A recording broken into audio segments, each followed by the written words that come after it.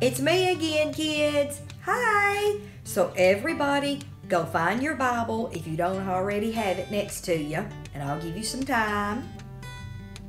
Do-de-do-de-do. Time. Okay, are you ready? So here we go. Repeat after me. This is my Bible. I am what it says I am. I can do what it says I can do. I can have what it says I can have. This is God's Word speaking to me. I love my Bible. Bye.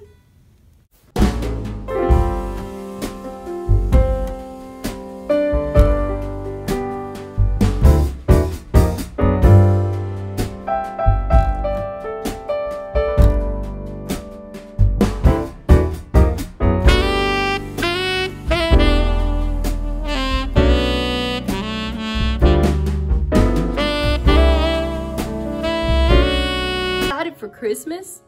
Christmas is in 6 days. It came along quick, didn't it? Yes, it did. Well, I'm sitting here in the sanctuary beside the manger scene because we're going to be talking about, of course, Jesus and his birth. So you can just look at the manger scene as I read you the story in Luke chapter 2, okay? At that time, the Roman Empire, Caesar Augustus decreed that a census should be taken throughout the Roman Empire.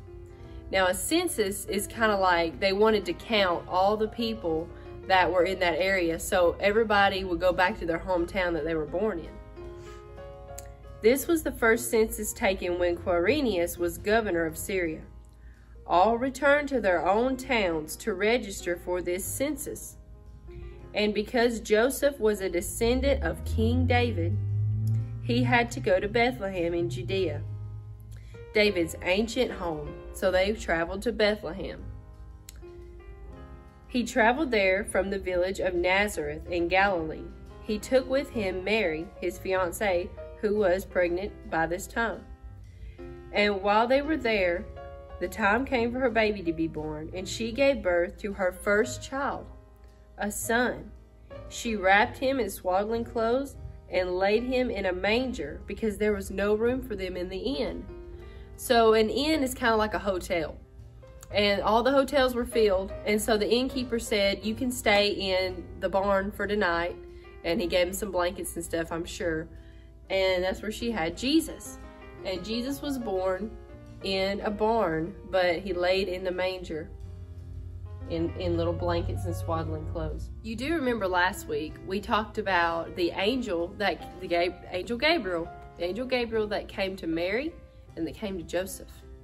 And what did Angel Gabriel tell them?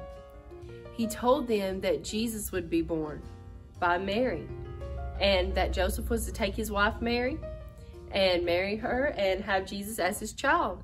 And so that's what they did.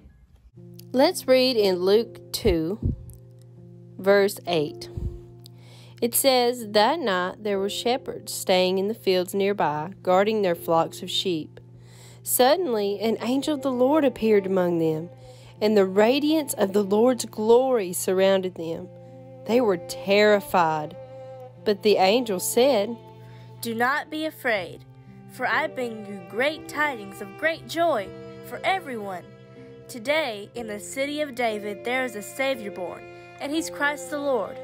And this will be a sign unto you. You will find the babe wrapped in swaddling clothes, lying in a manger. Suddenly the angel was joined by a heavenly host of other angels, the armies of heaven, praising God and saying, glory to God in the highest, and peace on earth, and goodwill toward men. And when the angels returned to heaven, the shepherds said to each other, let's go to Bethlehem. Let's see this thing that has happened, which the Lord has told us about. So they hurried to the village and found Mary and Joseph, and there was the baby lying in the manger. After seeing him, the shepherds told everyone what had happened and what the angel had said to them about this child. All who heard the shepherd's story were amazed. But Mary kept these things in her heart and thought about them often. The shepherds went back to their flocks, glorifying and praising God for all they had heard and seen It was just as the angel had told them.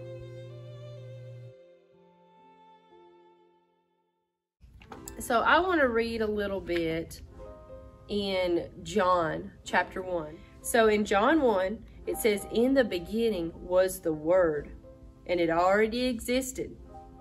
He was with God, and He was God." The Word. Who is the Word?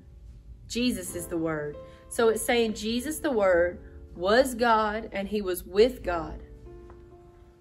He created everything there is. God created the whole universe. He created you, and He created me. And He created Jesus whenever He was born.